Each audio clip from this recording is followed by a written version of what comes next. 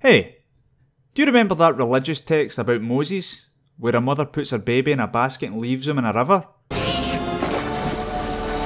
You know the one, where all the firstborn sons are rounded up and killed. These are the names of the firstborn sons of Gotham City, and like me, a terrible fate waits for them. Or the one where Jesus is killed at 33 years old. Yeah, that's Batman Returns.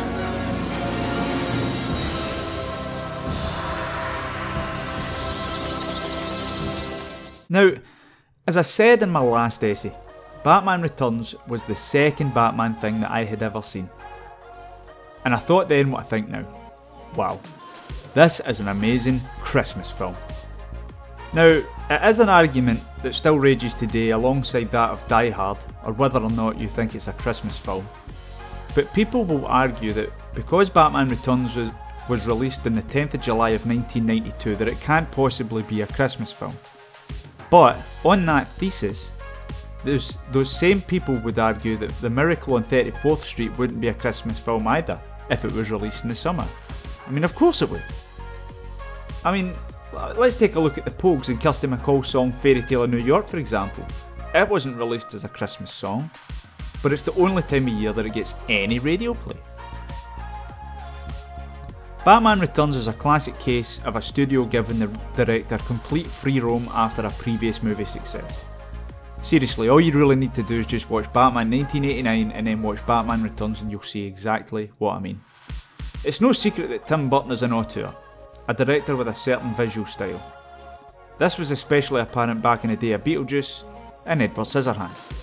Both of those films had minimal set design, both protagonists lived in a creepy residence that sat upon a hill, both films had creepy graveyards and all that sort of thing. But Warner Brothers didn't want to give Burton his style in the very first Batman film, but after its success, they did, and it's very apparent. Creepy zoo settings, duck vehicles, and the Bat Ride. It's all very Burton-esque. Now, I've already discussed in the previous essay the mistakes I believe Burton made with not building the Batman or Bruce Wayne characters properly. Because in this sequel it was never going to happen. But in the Batman 1989 film we got an in-depth look at the origin of the Joker. A very good portrayal by Jack Nicholson. But in Batman Returns it's the villains that get the special treatment again. Penguin is discarded by his parents who are ashamed of him. This gains sympathy from the audience. Catwoman is a secretary who stumbled upon something she shouldn't have and is murdered for it. Again creating sympathy from the audience. But to be honest, with the Catwoman example, Matt Schreck should probably be ashamed of himself for not getting the job done. I mean, he pushed her through a top floor window. One thing I'd like to say about characterisation in these films is how little screen time Commissioner Gordon gets. I mean, it's fair enough, in the first instalment, Batman's brand new, so Gordon's screen time is probably adequate. But in this one, with Batman now having a signal, I think we should have seen more Batman and Gordon working together.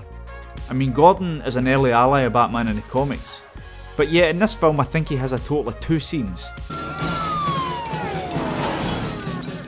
What are you waiting for? The signal? Thanks for saving the day, Batman. I'm afraid the circus gang is back. We'll see. They almost made off with our mover and shaker, Max Schreck, but where is that insufferable son of a bitch? Catwoman is played perfectly by Michelle Pfeiffer in this film in my opinion. She's a woman who can't break the glass ceiling in her career, although she feels she has more to offer.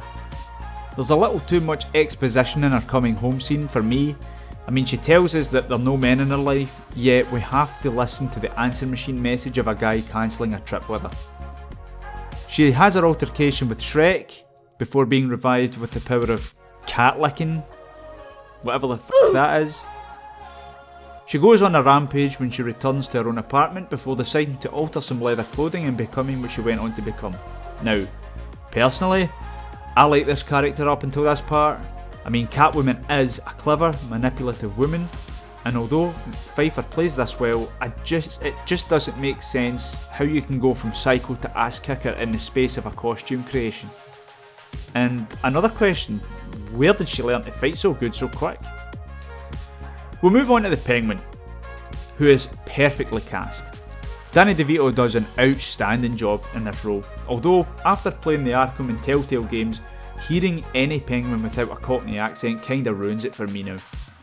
DeVito's on-edge screen presence alongside his calm, uneasy demeanour gives off a truly frightening Penguin. Burton does a good job of making the audience sympathise with him visually at the start of the film, with him being essentially left to die by his parents, only for him then to find his parents dead when he returns 33 years later. The questions I continually ask myself when watching this is, who raised him in the sewer when he was an infant? Who fed him? Was it the Penguins? Because that just doesn't make any sense. Maybe I'm just paying too much attention, but someone has to. After Penguin's plan is foiled by Batman, he goes into full meltdown mode, and again, DeVito delivers.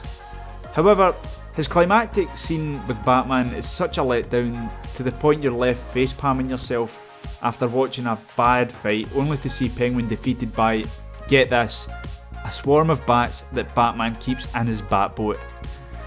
Tim Burton, eh? The film as a whole is okay. I know there were issues with the Batsuit that caused manoeuvrability problems for Keaton, but I feel that the fight scenes could have done with a little bit more. I think more could have been done with Bruce Wayne than just making him a vehicle for the romance angle, much like the Batman 1989 movie. But for me personally, this is one of my favourite Christmas films. However, I will say that at any other time of the year, I think I'd take Burton's first Batman film over this one. However, my next video will be a brief one on how much better Batman Forever would have been if Joel Schumacher hadn't been restrained by Warner Brothers, with a few edits and a look at the deleted scenes. Another couple of videos that are coming your way are a top 10 best villains from the DCU and a top 10 villains from the MCU, so look out for that one. As usual guys, if you like the video, please leave a like and share with your friends who are perhaps movie fans and invite them to share their opinion. Is Batman Returns a Christmas film? Is there religious samples in the film?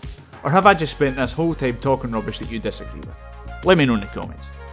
Also, remember, I have a Patreon page where you can contribute to the cause. Money raised goes towards making my own short movies, so I will try to get a script up if you want to see them. And if you like the idea and you want to be credited in the creation, then head over there now, the link is in the description.